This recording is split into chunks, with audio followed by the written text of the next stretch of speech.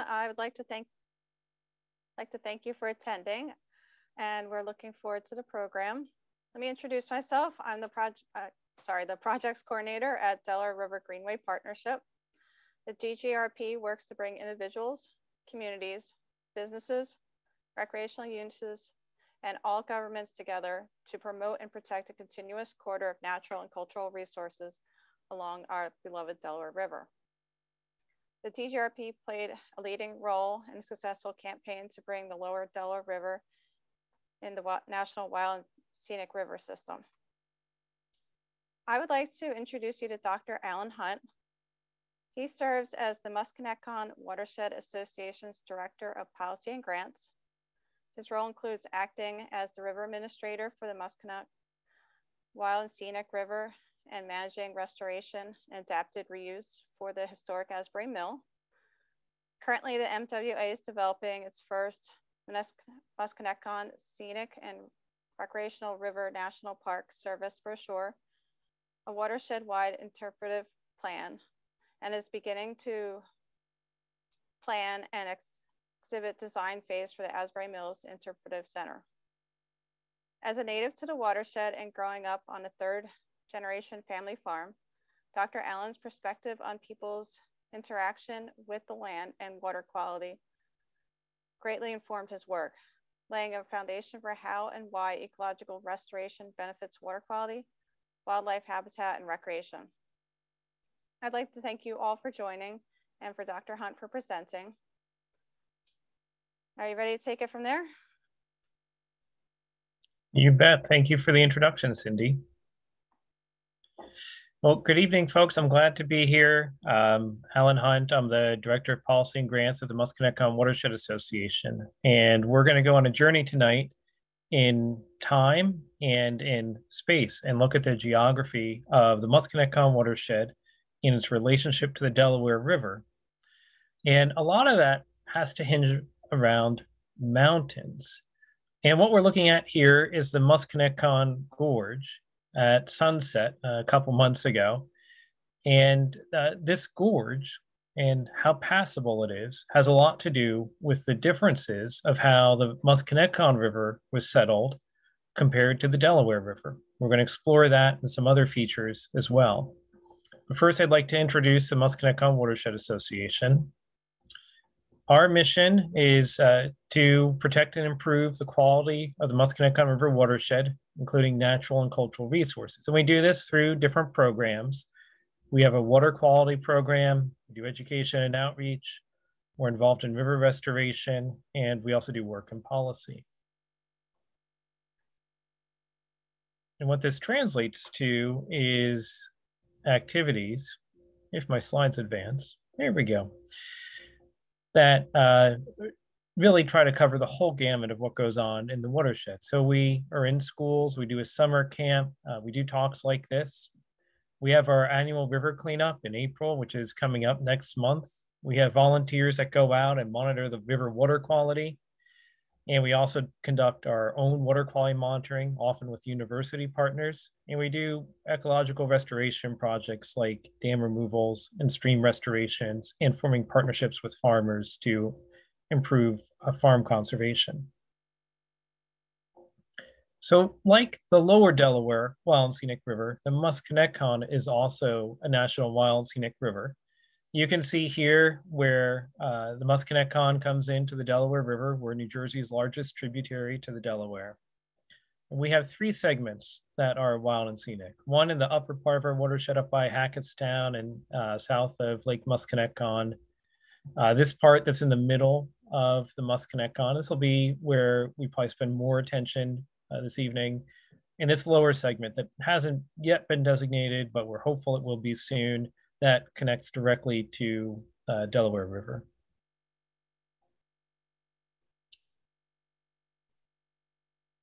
So the idea here with this talk is going to explore a lot of the resources that made us a national wild scenic river. We're looking at cultural resources, historic, archaeological resources. And for the presentation tonight, these were the questions that I started with. And they're the same questions I had as a kid growing up here. Why does the landscape look the way it does? When did different people inhabit the Musconetcong Valley? Why are the roads where they are? Why does the Musconetcong Valley look different from other parts of New Jersey or Pennsylvania or the world? And I quickly developed a fascination for maps and photographs, and you're going to see that throughout the presentation tonight. We're going to be able to answer each of these questions, and there's a quiz later. So try to remember that we're going to come back to these questions near the end, but not right at the end of the presentation. So one of the organizing ideas I used for this for tonight is that I had a history teacher in high school. His name was Mr. MacGinnis, and he taught world history. But he had this saying that geography is where history happens. And that's going to be our common theme through everything that we're going to look at tonight. Because we're going to try and answer this one question. How does the landscape influence where people live?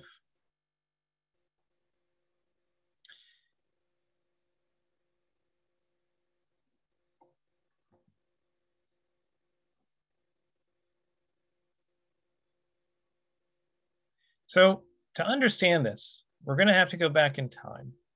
We're going to go back to before there were glaciers. And that's going to help answer this question around the landscape and how it came to be.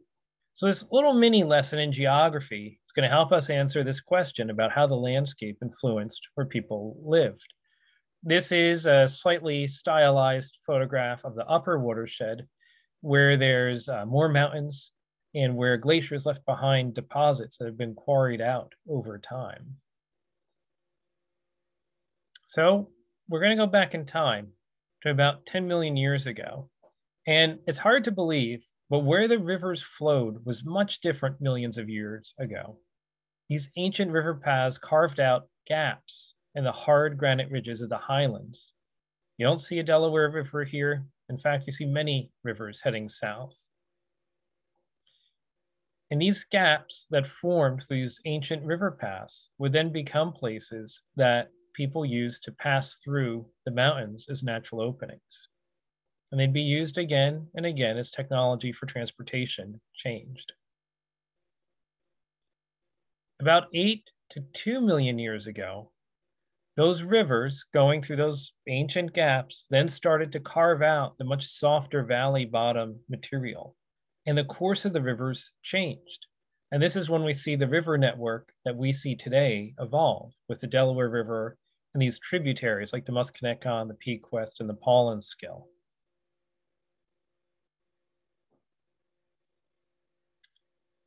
So about 10 million years ago, where you see the top of the ridge in this photograph, that was pretty much where the top of the ridge was 10 million years ago. That hard granite's really hard. And the valley bottom was only maybe 100 feet lower than that top, about where I drew this red line here. And you can see where the valley bottom is now. That's about 600 feet lower than the top of the ridge.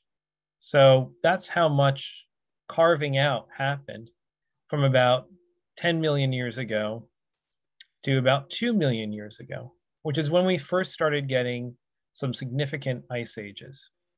The Earth had turned into a cold phase, and Arctic conditions expanded, and deep glaciers covered all of Alaska, Canada, and much of the northern United States.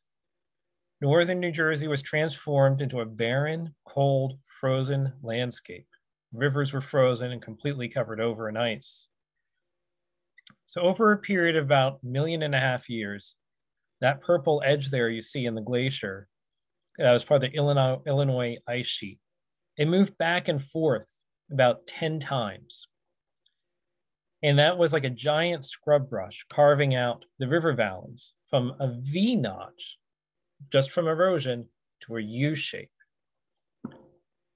And what happened after that was that when the glaciers receded, they left behind all this broken rock that they had carved out. And as the rivers flowed down, started to fill up those U-shaped valleys. And we got that flat valley bottom shape that you saw in the earlier photograph. And it created these terraces along the floodplain. The floodplain would frequently get flooded, but above that, there would be these shelves of debris that would be safe out of the floodwaters. those terraces would be providing close proximity for people in the future to provide access to water and fish, but it's outside that flood zone. Now, the last ice age that we had, most glaciers weren't done yet, was about 21,000 years ago. And the Arctic conditions returned, but they were just a little bit further north of that prior Illinois ice age. So if you want to put that in context, the edge of the polar ice cap was right in the middle of New Jersey. And this is about the extent of that Wisconsin ice age. It hung on to about 17,000 to 15,000 years ago, and actually much longer in New York and northern England, not too far to the north. So you can see the distinction here between the last of the Illinois ice ages and then the Wisconsin one. And you can see this difference still in the landscape today. Basically above this line, we have narrow valleys of lakes and bogs. And downstream, you have those wider valleys from that earlier ice age. But to be honest, like this map, I think it's a little dry. So let's take a look at another map to explain this. Here you go. You can see the water in this one. And the upper watershed was carved a lot by those glaciers and how they started to melt. The upper tributaries like Lover's Run were carved out at this time. Lake Hopatcong is a glacial lake. And the flows from the glaciers as they drained carved the river path up there. And you can see these narrow river valleys up here where the last glacier was. The natural gaps left from these glacial periods was when what would then be used later on for things like the Morris Canal or railroads to go through. But this map, it makes me feel a little flat. So let me show you something else. Let's go a little 3D here. All that glacial meltwater carried that debris of broken bedrock, cobble, sand, fine clay, and left these hills behind called moraines. And they formed part of those plateaus along the floodplain. And also some of this material got washed down into the river as well, forming those terraces further down where the last glacier, south of that last glacier. Now, if you were to drive along Willow Avenue, north of Hackettstown, you'd actually be driving on moraine until you reach Stevens State Park. That's a residential community along there now.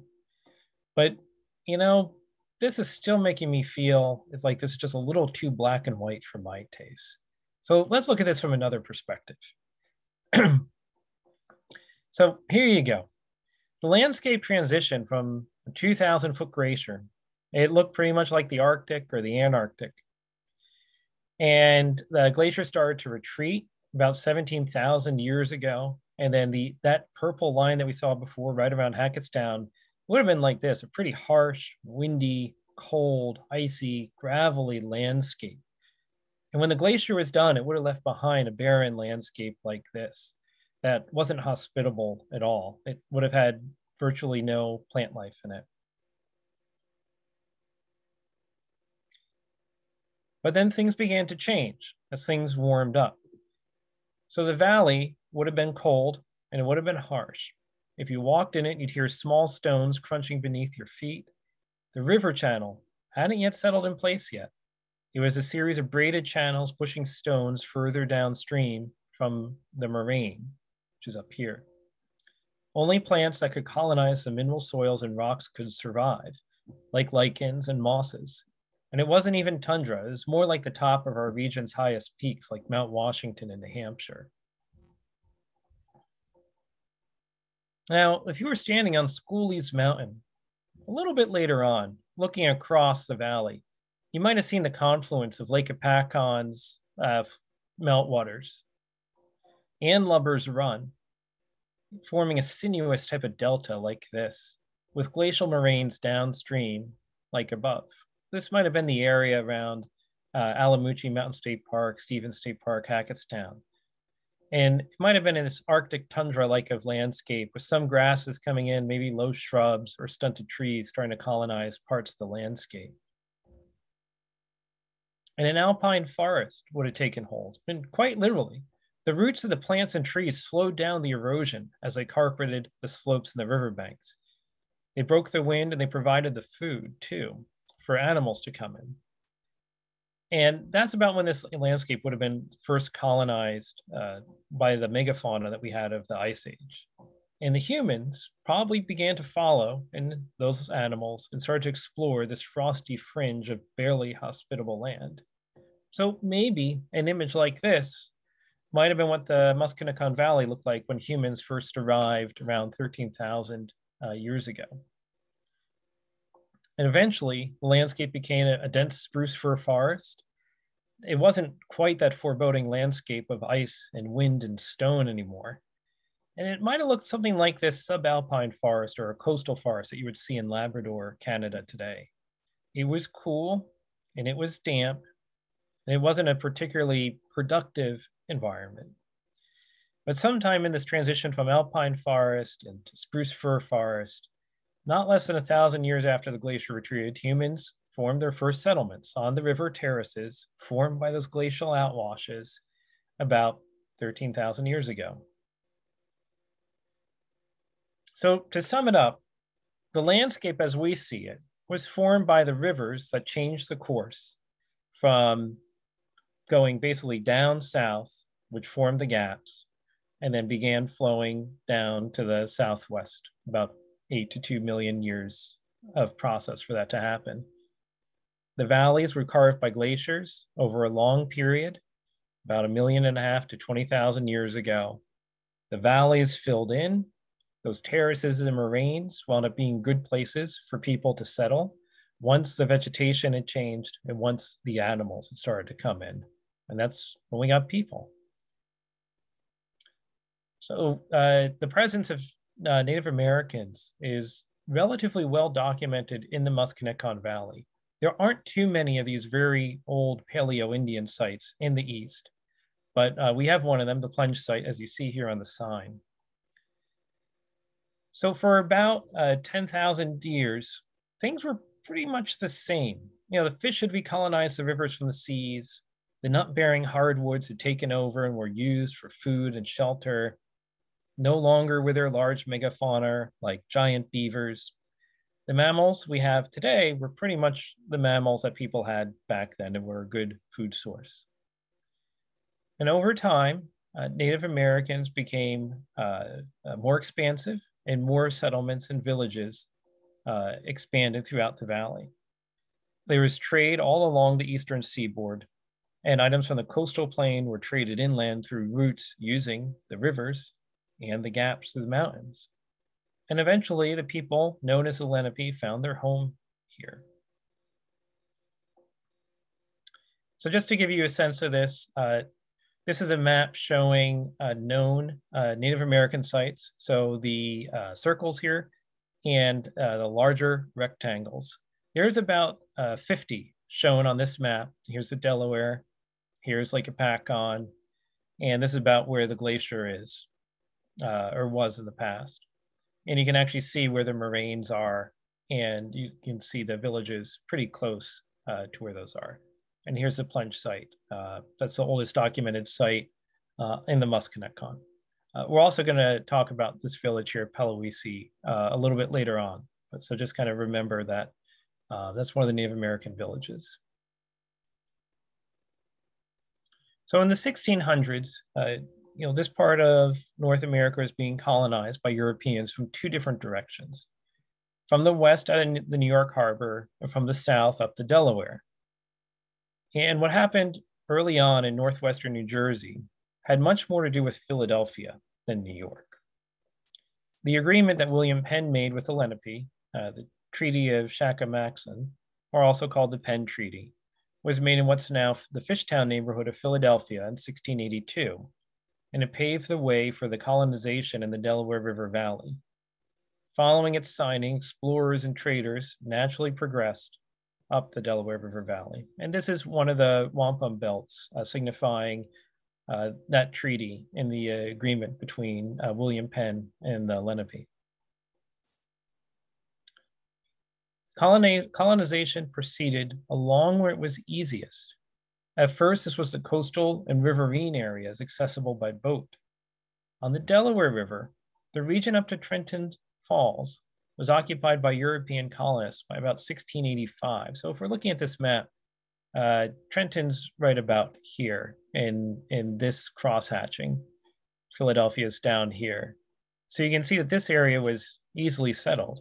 But when we get further north of the falls, the area where the Musconetcong is, wasn't settled until about 1735. You can also see the areas around New York Harbor were settled pretty easily.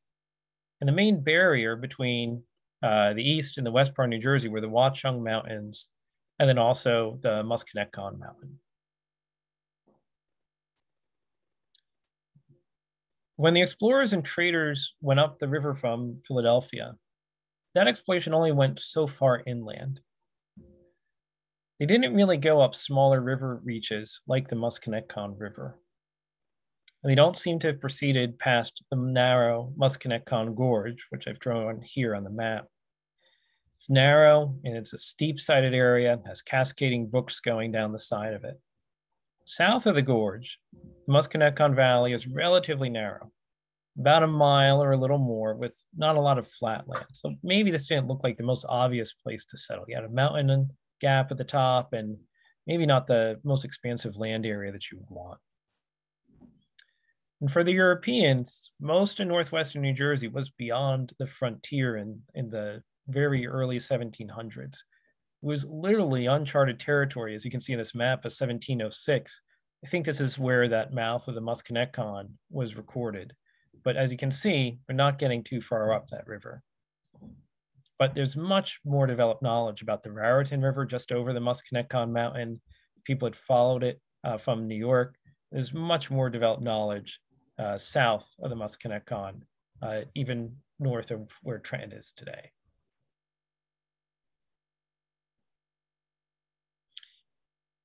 So for the Lenape, they were still here when the colonists were coming. Northwestern New Jersey was a refuge. It was a place for a people who were being displaced from settlers coming from the east and the south.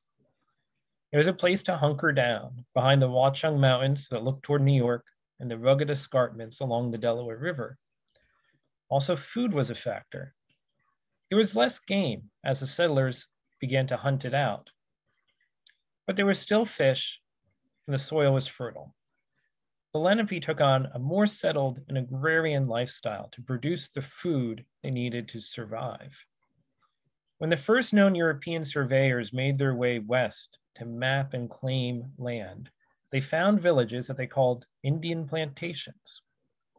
The surveyors would note these villages as signs of fertile soils, and they also noted sites good to build dams. Both of those features would enhance the value of the land as it was sold. But the rich Lenape culture and its people were taking the toll of foreign diseases as well. So when surveyor John Redding in 1715 proceeded down from Lake Apacon to nowadays Hampton, he noted one village near Halsey's Island, a wigwam that was apparently abandoned, and Peloisi, a village near Hampton. Of Peloisi, he sought to survey more of the land, but was turned away. And he did not continue further downriver toward the Delaware, and instead turned back east and proceeded to Peapack via the gap at Glen Gardner. So you can see when the colonists came to explore the Musconetcong, it happened from a couple different directions. It came through the Delaware River around the 1700s, over land using the gap at Glen Gardner through the Musconetcong Mountain like John Redding did. And then there were other paths that would eventually become the New Brunswick Easton Turnpike around 1740. That's this one here. And then the Trenton Easton Turnpike around 1750. Both of these used small passes in the mountains, but not a big gap like here in Glen Gardner. The paths the colonists used often followed the same routes used by the Lenape, because those were the routes that favored crossing the mountains. But let me dissuade you from thinking that those routes that we call turnpikes were a major advancement in transportation technology. The roads at this time were really very poor. The paths that John Redding followed, those so-called Indian trails, he called them blind paths. They were very narrow. And for him, riding up upon a horse, he was often having his clothes torn and pulled at by the branches. And he could not follow the paths most of the time without having a Lenape guide.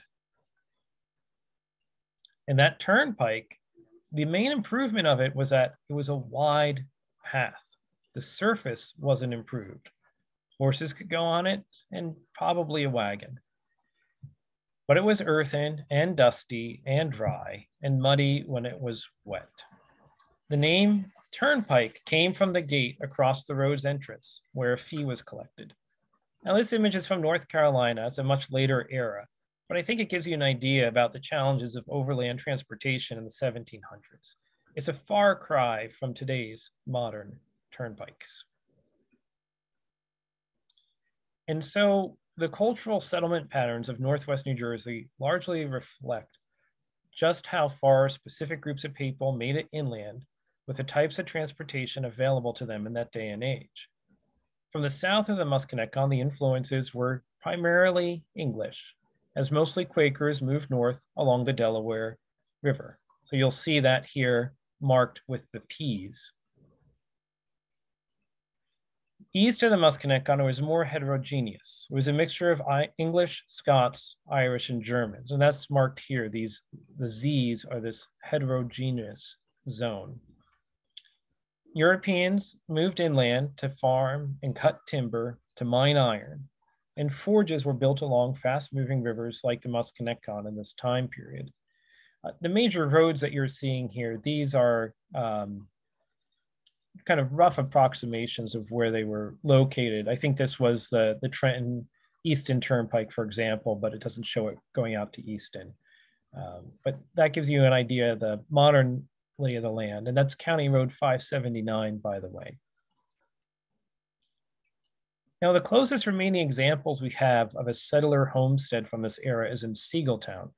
It's a homesteading village that was founded in 1793, so a bit later on, time period wise, but I wanted to introduce this to give you a sense of what houses might have looked like in the early 1700s and mid 1700s. And things would have been made out of logs, just like this. And this is one of two surviving log cabin homes in New Jersey. And probably because they were made of wood is why we don't have much record of those earlier settler homesteads.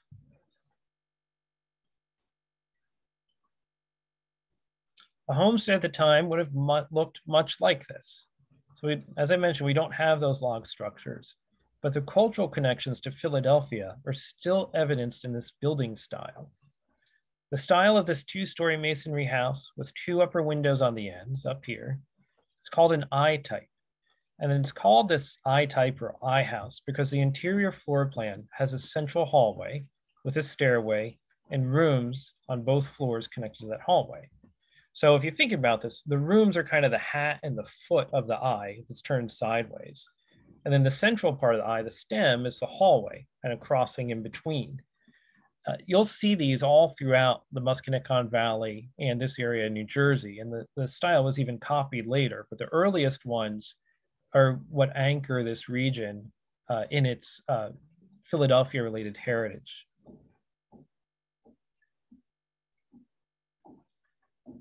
So even by 1756, with those turnpikes that were created, there was still only a little bit to draw on a map. So you can see here, there's not even a road going across the Musconetcong. Small iron forges developed using locally mined ore, charcoal from the forest to melt the ore, and water power to turn great bellows, like here at Changewater on the Musconetcong. Forges of the era were Chelsea's Forge near Seagletown, or present-day Finesville, Changewater, and Squire's Forge, close to Penwell. But New Jersey was still a frontier state. The Lenape might have sold or ceded their land as their numbers diminished, but up until 1756, the French and Indian War, or the 7 Years' War between England and France, they were coexisting in some fashion alongside the colonists. Border forts wound up being constructed between northern New Jersey and Pennsylvania. This is from Belvedere up to Port Jervis, so a little bit north of where we are, but important to indicate that it was a frontier and not very well settled, even by this time. For the British, the Lenape land rights were extinguished in New Jersey with the 1758 Treaty of Easton. The British sought to establish peace with several tribes and proposed to limit the westward colonial expansion west of the Allegheny Mountains in return for peace. The Lenape still retained fishing and hunting rights in New Jersey, but this began a long history of displacement and westward movement for the Lenape to Oklahoma and Wisconsin and north to Canada. But some Lenape remained and are still here today. So over this time period, about the 1750s or so, the natural landscape, the climate, the topography, the plants, the animals, the fish, those were the dominant factors affecting where people lived and how they lived. And accordingly, we've gone through those factors up to this point, about the 1750s, looking at this with the broad landscape of northern New Jersey, and then looking at the Musconetcong Watershed. But in the latter half of the 18th century, other factors began to dominate where and how people lived. The Musconetcong was now a landscape repeopled with European colonists. Some were in their second generation, and the population was growing. The early Industrial Revolution was bringing new labor-saving technologies with gravity-powered machines like grist mills, which primarily would have served the local populations. Trade was still restricted by the impracticality of moving large quantities of heavy goods on land routes. And the Musconetcong was not a navigable river.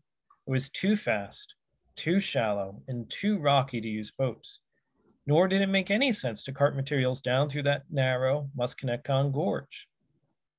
So south of the gorge, trade was possible because the Delaware River was navigable. Timber would go downriver, and the imported goods would go upriver. The village of Regalsville followed these trends, transitioning from a cove to anchor river timber rafts to a sawmill and eventually to paper mills. But north of the gorge, things progressed differently. While there was migration, moving goods across muddy roads wasn't practical. People could walk themselves or ride a horse, and for most people, it was a one-way trip to be settled down. Goods, on the other hand, they didn't walk themselves. Trade was a back and forth enterprise, and trips needed to be repeated again and again and again, and the roads just didn't support that. And as a result, north of that gorge, the local industries that developed sought to supply the local growing populations with perhaps occasional extra goods traded via turnpikes to New York, New Brunswick, and Easton.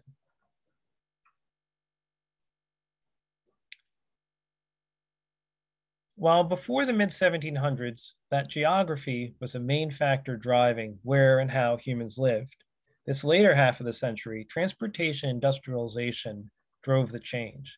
And these trends are complex and affected places differently. So we're going to focus on one site now rather than a whole region, the village of Asbury, and principally its mills, to illustrate how transportation and industry affected the landscape.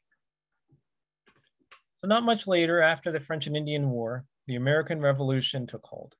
To the east of the Musconetcong Mountains, much of the New Jersey was a battleground.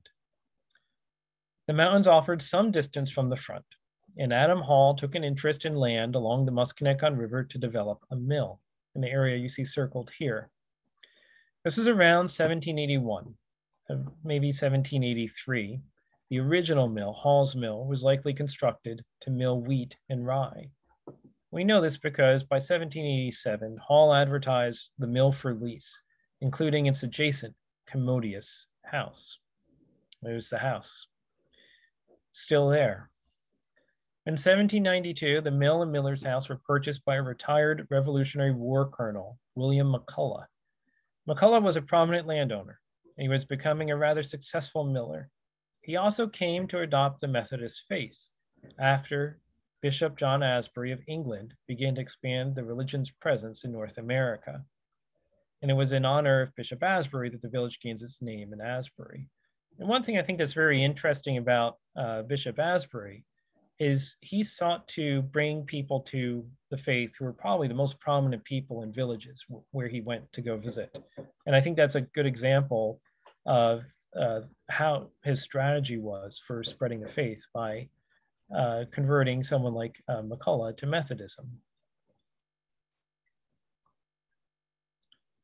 In addition to that first mill, Hall's Mill, McCullough purchased 2 mills on the Hunterdon County side of the river, Asbury's and Warren County. And there were a total of 3 mill seats. And by seat, it's meant the location of the mill race where the water wheel's located. However, in a mill building, there could be multiple milling processes happening. By 1831, a total of 3 mills were in operation in Asbury, but there were 6 milling processes at work. McCullough had developed a second grist mill, a plaster mill, a linseed oil mill, and a clover mill. One of the mills he purchased, he sold, and a woolen mill was built. And the first grist mill remained processing grain. McCullough also went on to become a county freeholder, a commissioner in modern parlance, a legislator in the state assembly, and a judge for Sussex County. So a rather notable person in his day. Asbury had been growing into a prosperous milling center. By 1810, it boasted a number of large homes, and it had a school, a minister, 2 taverns, a store, a post office, 2 doctors, a hatter, a tailor, and a cabinet maker. So it wasn't any little frontier village. This is a prosperous place, attracting artisans and professionals of their day. You can see here some of the buildings that survive from these different eras. This is one of the older buildings in town. This is a inn, American house, and this is the general store. All were built in this time period. However, Asbury wound up being bypassed when the region's most significant transportation improvement opened in 1831 with the Morris Canal's opening. This canal spanned 102 miles, and travel between Jersey City and Phillipsburg took 5 days one way. Each canal boat hauled up to 70 tons of product, everything from coal to iron ore to grain and apple. And this really opened up markets. No longer were you relying on those muddy roads and horses. Here you could really move some volume. And the canal was pretty ingenuitive. You had to get over those mountains to go east. And to solve that problem, they had to build gravity-powered pumps to move water up and down, and to even power getting these basically like rail cars to get the canal boats up and over the mountains. It was a 914-foot mountain that they had to climb, 1,674 feet of elevation change. And they used the Lake of Pacon as a source water, which was around 900 feet or so. And that would then flood the canal down gradient. And there were 23 locks to lift and lower the boats. That canal trade was responsible for the growth of towns like Hackettstown and Washington Borough, and also for the development of industry along its route. But Asbury wasn't located on the major turnpikes, and it wasn't located on this canal. It still continued to grow, and it was anchored by its mills. By the middle 1800s, around the 1850s, it had added 2 more merchants, several blacksmiths, a butcher, a silversmith, and a jeweler. And during that whole time, it maintained the 2 doctors, and it would have 1 or 2 lawyers or clergymen at any time. In the 1830s and 40s, several large houses of various revival styles were built, including this house with the Italianate facade for the village's wealthiest resident. This building obviously still stands, and there's several other column buildings in the village from this time period. Now, when we get into the 1850s, the middle 1850s and later, we're talking about the railroad era. And like before, when the surveyors were coming out in, like 1715 with John Reading, and then the turnpikes, and then the canal, the routes that were used first were the natural gaps of the mountains. So here you can see the Central Railroad of New Jersey using the gap going through Glen Gardner. That's this railroad here. Here's the gap going through the Musconetcong Mountain. There's Schooley's Mountain up there. And it turns and follows the Musconetcong and then crosses and heads out to Phillipsburg and west into Pennsylvania and the coal fields out there.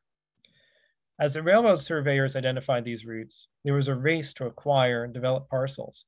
It was just like the land races you might have seen in a Western movie, but it was happening in New Jersey in the 1850s, not out in the plains in the 1870s, so that these trends of westward expansion that we would see later on in later historical periods were all happening here first. And by 1855, Asbury had a railroad station on the central New Jersey line, and that connected between Hoboken, Allentown, and those coal-producing regions. Just like the Morris Canal, those early railroads applied new technologies to cross the mountains, long trestles like this in High Bridge, and record-setting tunnels. I like this picture too of a rail trestle. This is in Changewater, and it just gives you a sense of the railroads is crossing over the river here. There's a mill along the river in this area. It's not in the picture, but it just gives you a sense of what the landscape looked like at that time.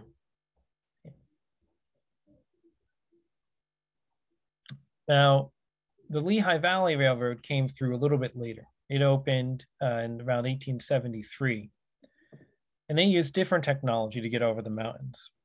They bored through the Musconetcong Mountain. This is right around where Interstate 78 goes up and over the Musconetcong Mountain. And at the time, it was the longest tunnel in the eastern United States. It was 3/4 of a mile long and one of the longest in the world at the time. I think it was in the top 10. And modern American blasting techniques were first developed and deployed in the boring of this tunnel, and they were later used elsewhere. And a small village grew up just east of Asbury by about 2 miles and took on the name West Portal following its opening. One of the things I like about this picture and many of these other pictures we saw with the canal and the railroad bridges is you always see the mountains in the background. You can see just what these folks were trying to get through with the technology available in their day. And it seems in the early years of the railroad, Asbury benefited. On the site of Hall's Mill, a new mill was built, the one that stands there today around 1865. Now, we think construction began around 1863, and its capstone is dated 1867, as you can see here. And we think it's likely that the Civil War, while a good time for selling flour, was a bad time to find labor to complete the mill. And it looks like in some of the masonry, we can see places where they stopped and started. By the early 1870s, the mill, called Hoffman's Mill now, had well surpassed its predecessor in sales. They added 4 grinding stones total. I think before it had fewer than that. And Hoffman did quite well with the mills. Also, a wealthy newspaper man by the name of Thomas McElrath, then publisher of the nationally significant New York Tribune, made his summer residence in Asbury between 1868 and 1882. I mention this because it shows that east-west connection to New York City, and also that this was a prosperous, attractive village for somebody who's more the elite in New York City to make this their summer home. And this mill used a design called the Oliver Evans Automatic Mill. It was from the 1780s. It was improved a bit. But the idea here was that the milling process was one continuous process instead of several separate processes. The entire mill needed maybe 1 or 2 people to operate it because everything was powered by gravity of the falling water on the water wheel. Grain would come in from the ground floor, it'd go up to bins at the top, it'd go down and it'd get processed and ground, and then would go back up to where it get bagged, and then it would come back out with a gravity elevator outside the mill building and loaded into a wagon. It's pretty neat, considering it was all powered by water and just gravity. But by the 1800s, Asbury's economic fate started to change. A shoe factory had opened in 1860, and it was closed by 1874. After a fire in 1881, the woolen mill that was there was destroyed. It was operating since the 1830s, but it wasn't rebuilt. It seems that the early access to the market offered by the railroads soon was a whizzing train bypassing Asbury, and that Asbury was just one small village on a vast interconnected network of thousands of such villages, And it's just the rail network from New Jersey. The rail network was quite dense throughout the rest of the country, especially in the Midwest and East. It was from 1876. And this is what Asbury was competing with. Asbury had mostly grown during the early Industrial Revolution, where its products primarily served the growing local population, with just some trade. The advances of the later or second Industrial Revolution displaced small agrarian milling villages like Asbury. So with the railroads, the West had really opened up. There was more farmland. Goods could flow in from the cities, from lands in the Midwest. Large rivers with even more power were dammed to serve even larger mills, like this Washburn mill in Minnesota on the Mississippi River. New processes and milling technology were widely adopted from innovations in Minnesota. And in the 1870s and 1880s, those innovations went all across the country. And this made the Oliver Evans automatic mill used in the Asbury mill virtually obsolete.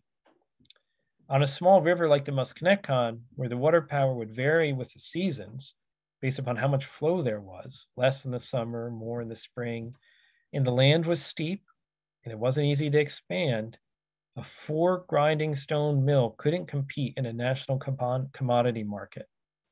And Hoffman's grist mill stood idle by the mid-1890s. So a person named Henry Riddle acquired the Asbury mill, originally by lease, and later wound up purchasing the mill. And why might you think you would do that? Well, turns out Henry was this young enterprising guy, and he wound up picking up a shipment of graphite in the port of Newark that the usual miller wouldn't process. He thought it wasn't good enough quality, but Henry thought he could do it. It was loaded up by train and was brought down from the Asbury rail station by horse-drawn wagons and barrels. It was milled and then refined, in mineral parlance that is, and sold to the vendor that had originally rejected. More orders wound up coming in for Henry to process more graphite, and he sought out mines to buy from directly. This meant he traveled by steamship to Sri Lanka. He established relationships with the mines and thus began a burgeoning graphite milling business that soon included the mill across the Musconetcong River that you can see in the photo here, and several other mills along the Musconetcong and other nearby rivers to refine graphite. The business eventually grew into a 4-generation family business, and today it's called Asbury Carbons, still headquartered in Asbury. The mill across the river still processes graphite, and it's about 1/4 of the graphite demand for materials. So think like carbon fiber or like lubricants, like you might put graphite into a sticky lock. No pencil lead though. With Henry Riddle's success, the graphite mill expanded and it added new side structures shown in this 1909 map. And you can see in the detail on the map that the graphite mill operated day and night. And with Henry's success and the mill's success, Asbury started to grow again. And this growth is seen in the institutional buildings that were built. Both the church and the school were replaced in 1914 and 1919 from timber frame buildings to masonry structures. While there were no more grand homes added to Asbury in this time, the housing stock had a modest growth up until about the mid-20s. And the last style of homes you really see in Asbury are Craftsman era. So right around 1930 or so. When the automobile era began, new roads were built. And again, the Gap through Glen Gardner, which is right about here, was the preferred route across the Musconetcong Mountains, passing north and crossing the Musconetcong River, which is this dark, curvy line here. So as you can see in this aerial photo from the 1930s, the old roads were being replaced with the new state highway. This is 31. And this is completed, I think it was 1928. That's the white line here with the rough edges. And again, Asbury was bypassed. And as a result of being bypassed with these transportation innovations from these different eras, Asbury still retains most of its historic buildings. It still has its original street layout. It still has distinct boundaries from nearby towns because it remains surrounded by rolling countryside. So if we want to sum up this time period, where we have a lot of innovation and technology change, we can see that the mountains were overcome by new transportation technologies. And this changed the settlement patterns of this area. This was the canals, the railroads, and then the highways.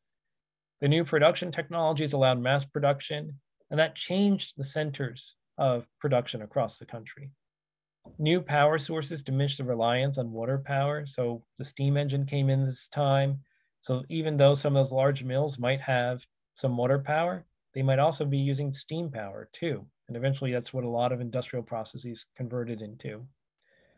But somebody like Henry Riddle could use a niche marketing strategy to have a competitive advantage and be profitable in a small volume market, not in a big commodity market. And that's what allowed Asbury to continue and allows industry to continue today. So if we come back to these questions, you can see that I really like maps and photographs, and I hope you like them too.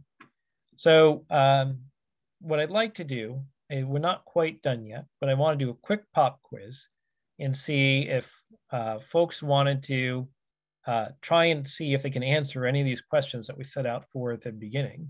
So for the moderator, if you want to allow folks to chat or pop off mute for a little bit, that's okay with me, because I'm really curious what folks took away from this about why the landscape looks the way that it does.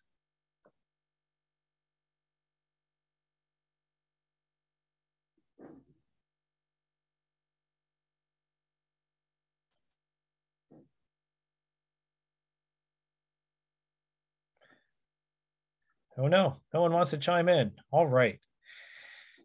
Well, hopefully we've been able to answer these questions for you.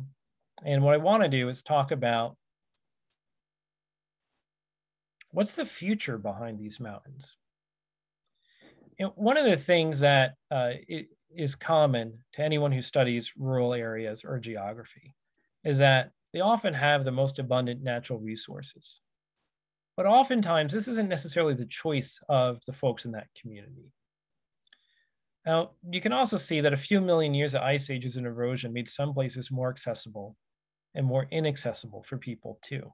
And geography itself is a limiting factor to how the area developed and why there's so much left of natural resources. And you can also see how these economic patterns and changes in technology have a lot to do with the resources being left too, because the area was bypassed by a lot of transportation technologies. And we're quite lucky for that. And a lot of the natural resources and cultural resources are just absolutely abundant. You know, here you can see the agricultural lands, the Musconetcongs running through here. This is actually the old Central New Jersey Railroad going through here. And obviously the wide mountain valleys as well. And, you know, we don't have that heavy industry because this area is bypassed from that era of development. And we don't have the polluted land and water. But what we do have is historic districts from the 18th and 19th centuries. We do have farm stands, and we have wild brook trout. We have pretty good water quality. And that's the resources we have to work with today.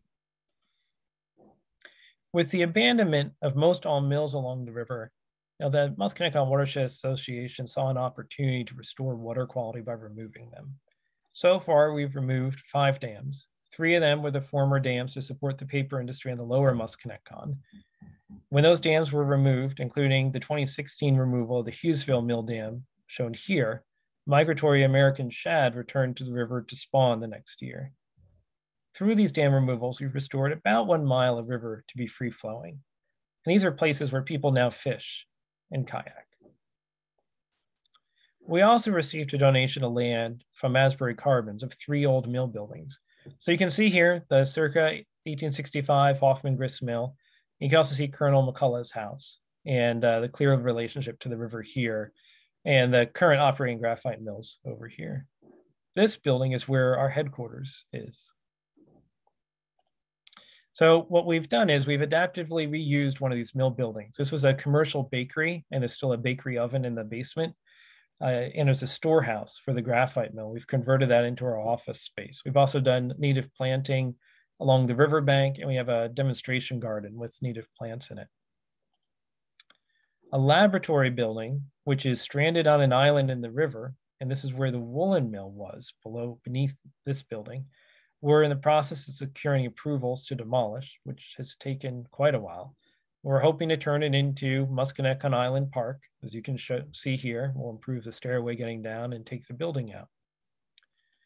And another building, the mill, we've been restoring gradually since 1994. And what we want to do here is house an expanded office space, meeting and classroom and exhibit area. And we call that an interpretive center.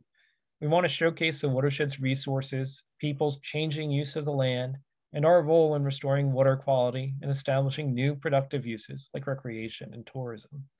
Our new strategic plan will be focusing more on engagement and utilizing science to inform water quality improvements in the face of climate change. And those are themes that we want the mill to be educating folks about. So this year, we've got several projects going on. Cindy mentioned these at the beginning in my introduction. This is a little bit more about them, and we're working on several projects towards this goal to broaden awareness and action in the Musconetcong watershed. So we're in the planning phase right now for the adaptive reuse of the mill, including the interpretive center. We're also developing an interpretive plan and exhibit designs, and much of that is informed by the themes that we explored in this evening's talk. We're also working with the National Park Service to develop our first Wild and Scenic River brochure so that people can connect with and know where to see and where to experience the Musconetcong River. We're developing an interactive map of the watershed's recreational and historic sites, and we're linking that online map to physical signs on the Musconetcong Watershed National Water Trail, which was designated in 2020. And we have support from the New Jersey Historic Trust Heritage Tourism Grant Program to do that. We're also working with the Ramapo Lenape Culture and Land Foundation on our educational trail to include Lenape language on our interpretive and wayfinding signs and make the existing trail into a full 3.8-mile loop trail system. The goal of all this work is to build awareness that the river is a valuable resource, that there are opportunities for economic growth in a post-industrial future that respects the river and its habitats, and that everyone can help in the river's stewardship. Preserving what we have has come through the careful work of private landowners, local governments, and a partnership with the National Park Service. More still needs to be done. There are more dams to remove, more land to preserve, water quality that needs to be improved and restored, and always there's new generations to educate about how to care for these fragile resources. It takes a whole community working together to keep a landscape intact and a river clean. We hope that this story of our watershed, of its changes and its changing people and uses inspires you. People have lived here for over 13,000 years and will only continue to be able to live here through stewarding its water and natural resources. What can you do to help? Well, here's some ideas for what you can do. We have some upcoming events like becoming a river watcher, participating in the river cleanup. There's a petition that can be signed. We also have some great films that we developed last year that you could share via YouTube. Well, I appreciate the invitation to speak tonight, your kind attention, and I hope that we'll see you again at one of these upcoming events. Thank you.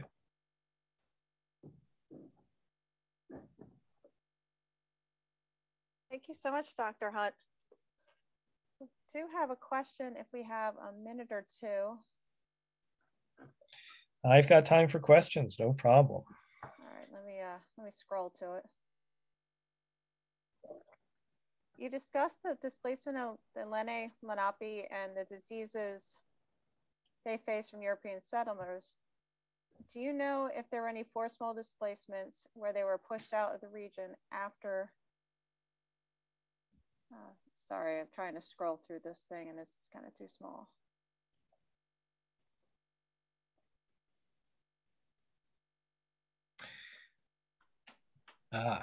Okay, I see that. Oh, you see the question. So yeah, it talks about the European settlers, kind of like what we see in the Wild West movies. Yeah, the records aren't so great. And one of the things that's difficult is that the written historical records were generally written by the Europeans who were writing stuff down. So it doesn't usually have the Lenape perspective in it. So what I tried to share tonight were things that were pretty well recorded. You could consider them facts. There was this overlapping time period of European and Native American coexistence in the Musconetcong Valley, that there was this Treaty of Easton that was signed and that officially ceded their land rights in New Jersey. The conditions under which that treaty was signed, I think, is like many other treaties that were signed, but it is a document. And Lenape still do live here, and have kind of had to hide out and be careful sometimes about revealing themselves, because not everyone's been kind to the presence still, and that's changed. But some of the details about whether it's like the Wild West or whether there was some of the intentional spreading of disease, like there was later on, it's not something that I've seen that's well documented. I'm not saying it didn't happen or did happen, but for this presentation, just tried to stay for what was well documented. Okay, can you discuss the current state of what mills still exist in the Musconetcong River Valley and what's being done to restore or repurpose any of them? Sure, there are a number of mills left, and our interactive map, once we develop it, will indicate the mills that remain and what could be seen of them.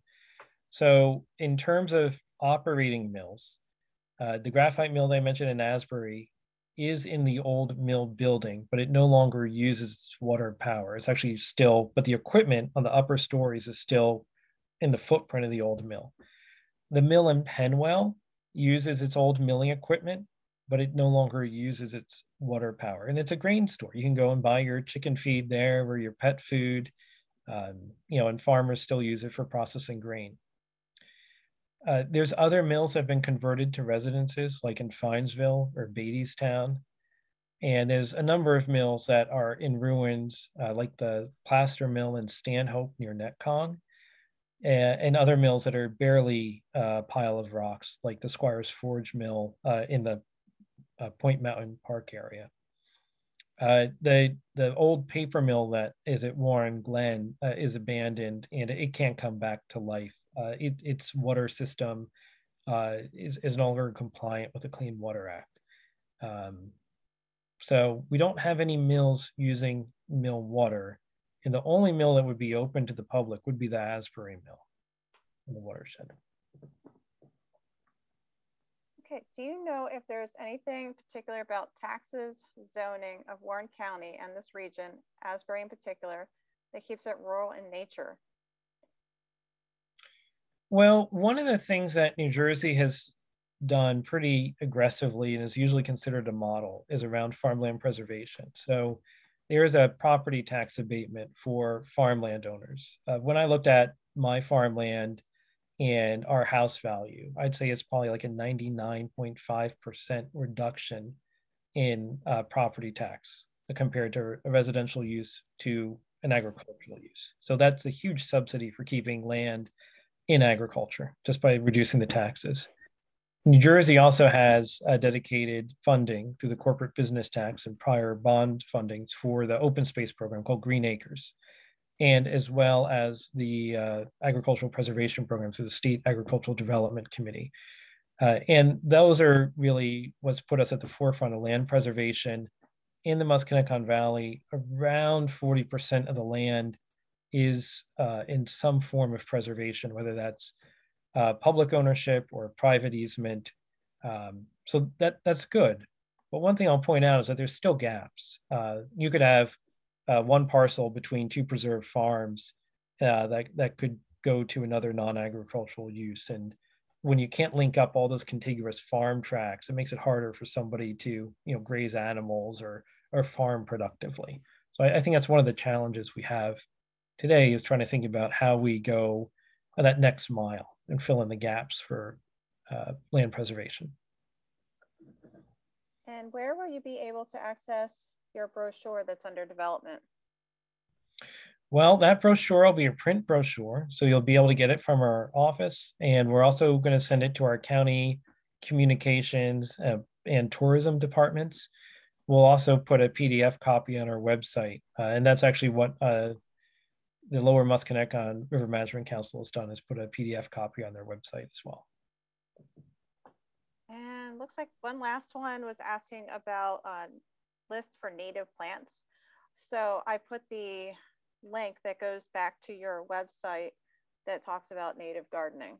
So that's in comments for everybody. That is great. And there's a lot of resources to learn about native plants. There's also the New Jersey Native Plant Society. They have a really great native plant list. And if you come to our plant sale, folks will try to match up your landscape with the plants that we have on available. And yep, sorry, I have one last one. Can one kayak on the Musconetcong? Yes, you can kayak on the Musconetcong. We usually say to check the Bloomsbury gauge, so the US Geological Survey gauge. And if it's between 2 feet high and 2.5 feet high, you'll have a pretty decent ride going down. And I will attest, I went down last summer and it was at 1.58 feet. And it was some of the most challenging kayaking I'd ever done because of the amount of rocks and the complexity of navigating it. We do see some people go down after storms when the water's all brown, and that can be enjoyable if you're experienced paddling in those conditions. And we just had one more come in. What became of the RR tunnel? The railroad tunnel, yes. So the first spore tunnel that went through was actually, it's disused. And now there is a more modern tunnel that has 2 tracks going through it, I think, or 1 track, but there's a more modern tunnel. And they use that old tunnel as a bypass. And it's flooded a bit. They actually had a lot of trouble boring that hole because of the amount of groundwater in the mountain. And it's in use today by the Norfolk Southern Railway. Fantastic. So it looks like that is it for questions. I'd like to thank everyone who joined us and Dr. Hunt for presenting. Our next lecture will be given by Joan Donnelly, the Deputy Executive Director of the Delaware River Joint Toll Bridge Commission. He will talk about the bridges that cross the Delaware River with slides of historic photographs, news items, and documents. Well, thank you, everyone. And I'm sure we'll make this presentation available. And if folks are interested in reading more, I made sure to put links in here. So everything here is hyperlinked. And even on the last slide, there is additional works consulted if you'd like to read more about the watershed. So I'd like to thank you all again for hosting us and spending your time learning about the Musconetcong. Well, thank you again. I found it very interesting. Have a good night, everybody. Have a good night.